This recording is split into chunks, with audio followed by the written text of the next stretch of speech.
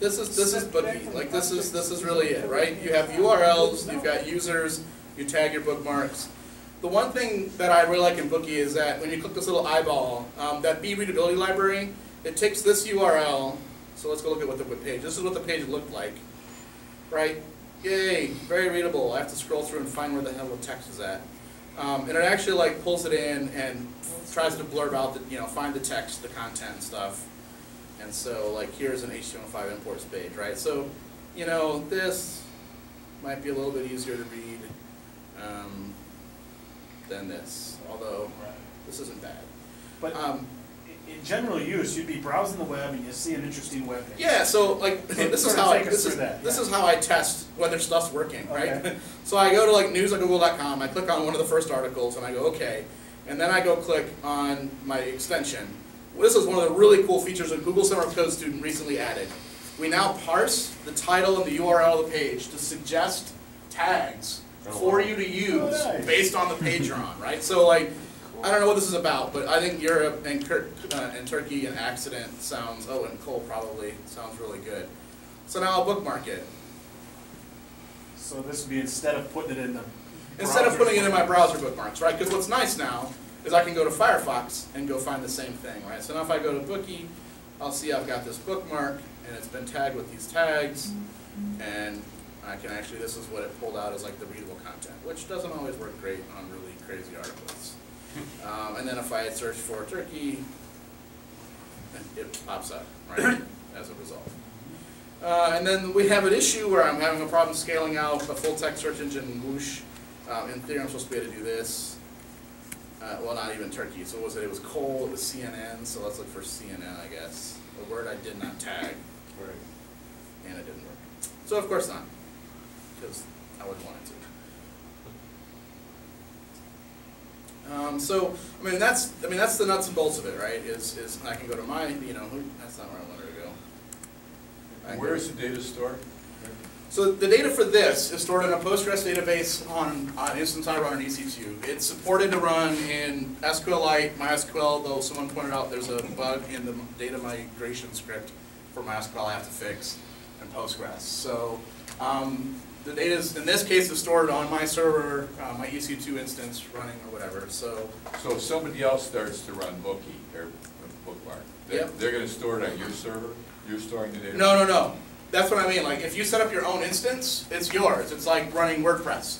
You can run WordPress locally, or you go to vmark.us and you can not bother with it and use your bookmarks here. Right? And this is what I mean by a lot of users don't want to install and run WordPress locally. But they want to use WordPress for a blog. And that's kind of what I had to do to get. And so this is, this isn't huge. I got a little dashboard down here. So, right now there's 410 users with bookmarks on vmark.us. They've got almost 22,000 bookmarks in the system, of which about 114,000 are unique. So there's an overlap, people who duplicate bookmarks. And you gladly share that with the NSA? So they don't have to look you right. I don't have to, right? They just automatically find it. I will say. They're your backup for it? This runs on 1004 servers. And so it was kind of funny because there was the big, I pay for the servers to run this on, I pay for an SSL cert so that your logins are encrypted. I do try to, I spend money to make this a decent experience for users. But what was funny was that the SSL hack came out and I was on so old a version of SSL library that I wasn't affected. Yay me! Because what I don't need to do is spend my time worrying about these things. So then there's the flip side of this is, so that bead readability library is interesting. I actually use it just like as a read little bookmarklet, and this will send it over to r.vmark.us. So you ever find a website where they use a horrible, small, tiny font that you can't actually read? I click the button in my browser and I read it. And what's great is like this is stored back in Redis, so if I read this article, I'm like, hey guys, this is really cool. So I go into IRC and I paste it.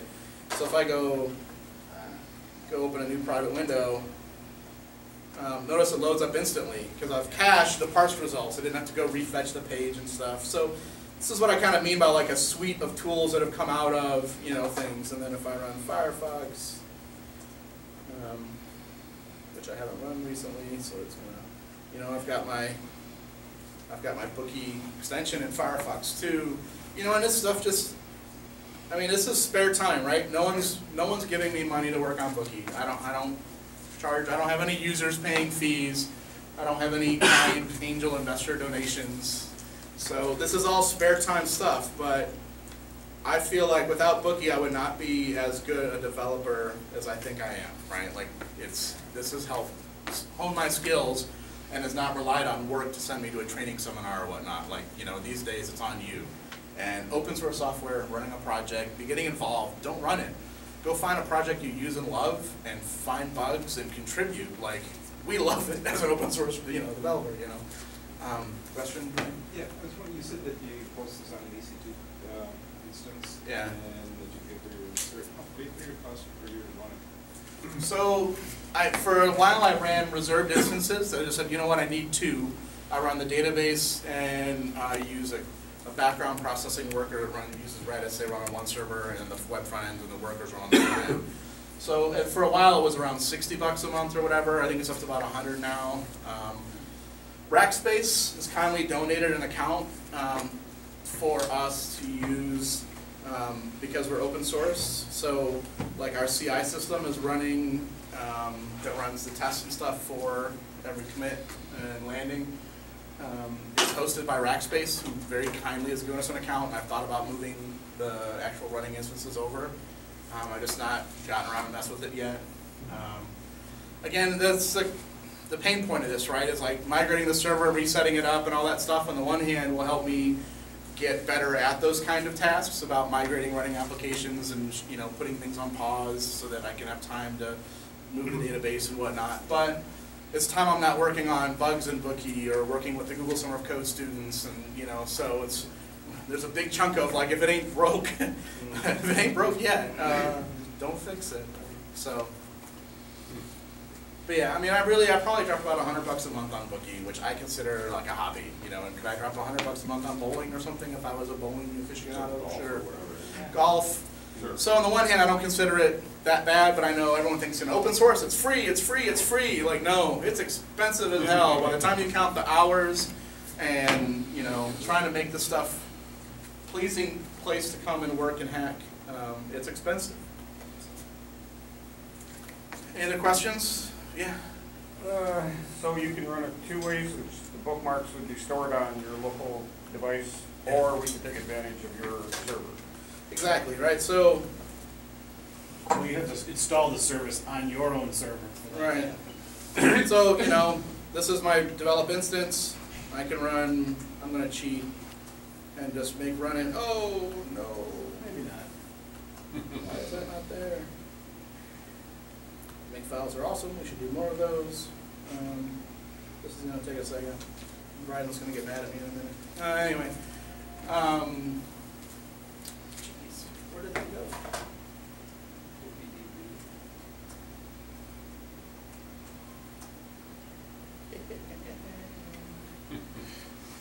If at first you don't succeed, call a make command that makes it. You know, so, I don't have a database. Anyways, what I'm trying to prove here is like, you can get clone the code, you can run it, and everything's on your system. You own it. You can put it on SQLite, run it locally. You could set up Postgres and run it with Postgres like I do on your own company server. If you wanted to have a company shared bookmark app, this is there. It's free to use. Have at it. More fun, you know.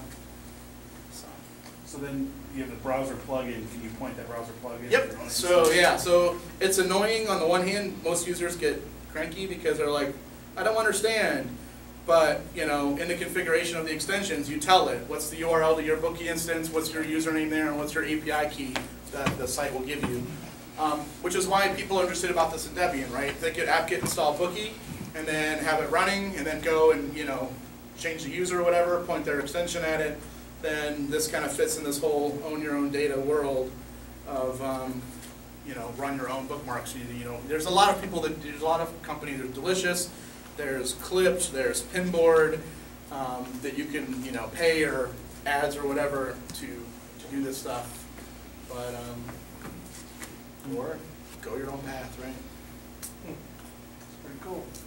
Yeah, really good. So another question Yeah. Yeah, how many people are, you said there's 100 using the. You can see how many are subscribed to yours, but there's people like that. Yeah, so there's 410 have bookmarks. I don't track how often they go. One thing I do have is I run analytics, or no, I can look at things like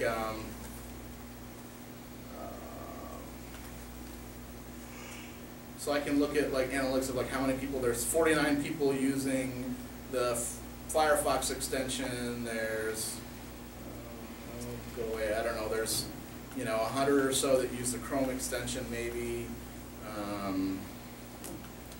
I do run Google Analytics on the bookmark site, but because the way the front end works is this is all JavaScript. Like if you go disable JavaScript, let's see.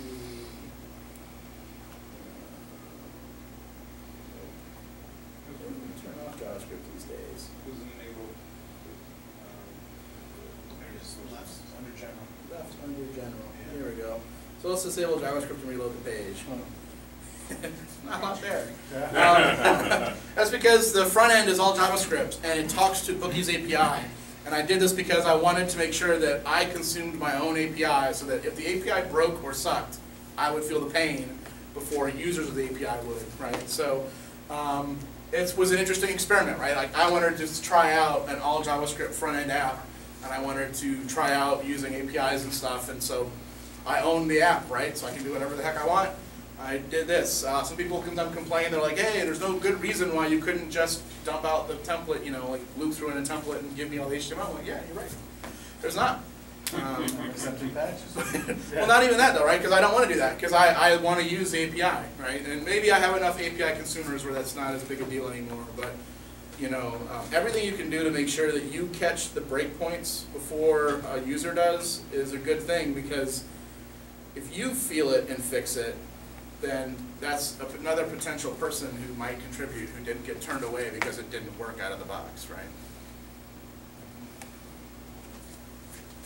Any other questions? Yeah, code quality. Yeah. How do you guys manage code quality on projects like that? So, Because you got to look at a bunch of crap code coming in from It's contributors, the right? Rick barometer of pretty mid-case. much. Yeah, no, and I will say, back in